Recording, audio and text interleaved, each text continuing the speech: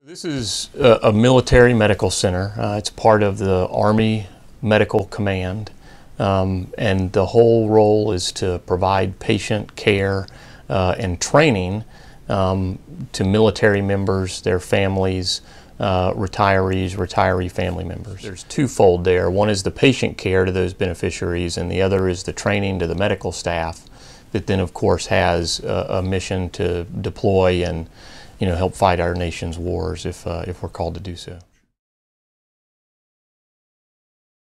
It really is important to know that we can't separate these things. And so all the way from the Surgeon General level, so the Surgeon General of the Army, puts forth 4 priorities that are combat casualty care. So that's the reason the Army has a medical force and Department of Defense has a medical force to begin with. But in order to do that, we have to have a ready medical force, so these medical professionals have to be trained.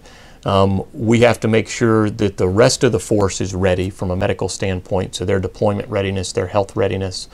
And then we also have to take care of their beneficiaries, their families, and everybody that's associated with them. Those things aren't separate, so they're all connected. So in order to have a ready medical force, you have to do the patient care. So you maintain your readiness and your skill set, and you train all of the people in the graduate medical education programs and all of the allied health training programs by providing patient care. And then that patient care and the skills you gain from that allow you to then go downrange and treat wartime casualties. The Base Realignment and Closure Act of 2005 combined all of the inpatient services between the Army and Air Force here in San Antonio. The hospital, the original hospital, Brooke Army Medical Center, was opened here on this campus in 1996 and existed here. Wilford Hall Medical Center was on Lackland, and then BRAC combined the inpatient services, now not all the outpatient services, but the inpatient services. And so then they built this building that we're sitting in addition to the original hospital, and then this opened in late 2011. They started the move of all the people here in 2012, and now we have an integrated staff that is Army and Air Force predominantly, but we also have Navy, we have some Coast Guard members, we have some National Public Health Service, and of course all of our federal civilians and contractors also. When we talk about the bed number, the bed number, there's some different numbers. So first of all, we're licensed to have 456 beds.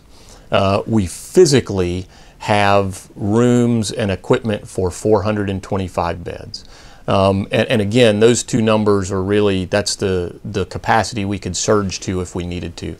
On a daily basis, we currently have and we staff 364 beds on a daily basis. We actually have 42 buildings on Joint Base San Antonio and around the city. We have leased community clinics that are in San Antonio.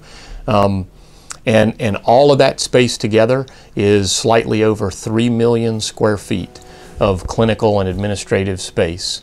And the entire staff, when you include all of the active duty of all services, civilians, contractors, volunteers. So we have over 450 volunteers that are part of the hospital. And then of course the Warrior Transition Battalion and the soldiers that are assigned to that battalion. All total, it fluctuates between about 8,700 and 8,900 people. If you look at a lot of articles that have been published in a lot of civilian literature where they look at complexity in different industries, hospitals, specifically large medical centers, are rated as being one of the most complex, if not the most complex organization that exists. All the different professional types, all the different services, all of the different people that come in to receive services. And so we see all of that here. And when you get to a pretty large size with that many people and that many buildings, communication is always a challenge. Trying to make sure that, that the messages and different policies, different priorities get communicated clearly, and sort of everyone in the organization is aligned to what those priorities are. I think we do a pretty good job here, and of course we have our communication staff headed by Mr. Mitchell that really helps with that. But it is something that you have to work at every day. Because at the heart of almost every problem we have, you know, at least 90% of all the problems or issues we have, it's some sort of miscommunication. That's why we have an agreement to be one of the level 1 trauma centers for the city of San Antonio.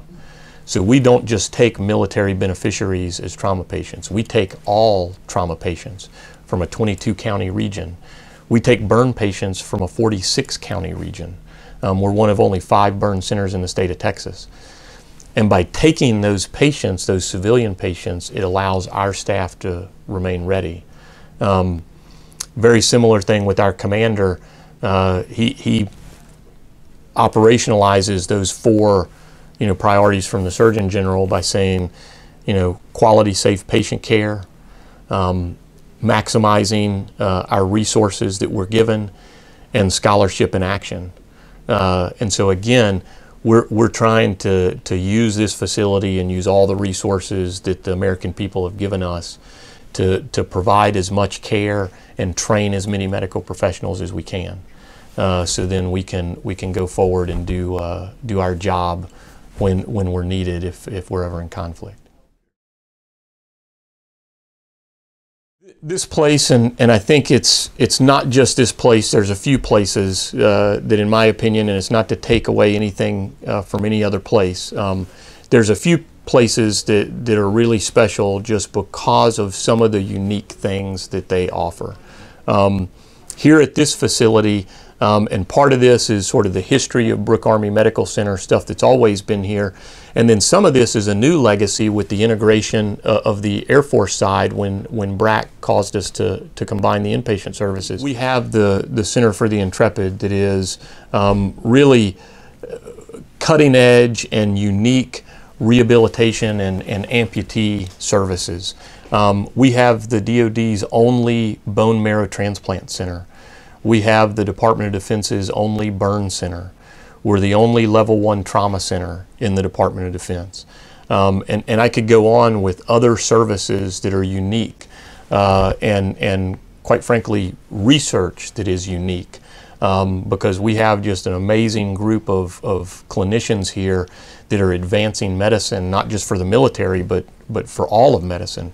And when you have that combination of people and you have the patient population where those patients are special, there's a reason why we exist to serve them.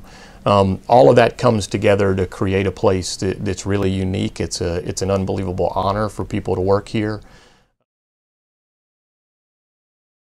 And you hear stories and have people share experiences with you all the time that are just unbelievably moving.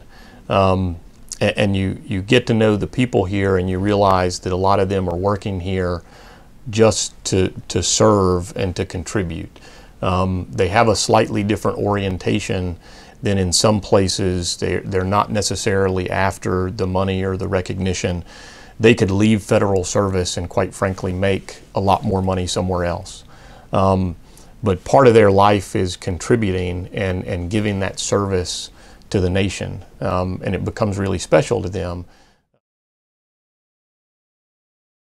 The leadership of the organization, you know, we really see that as something that we have to respect and encourage. We have to try to enable them and remove roadblocks so they can really, in some respects, spread their wings and try to benefit our patients as much as possible. And we really do try to do as much as we can for the population that by law we're allowed to serve.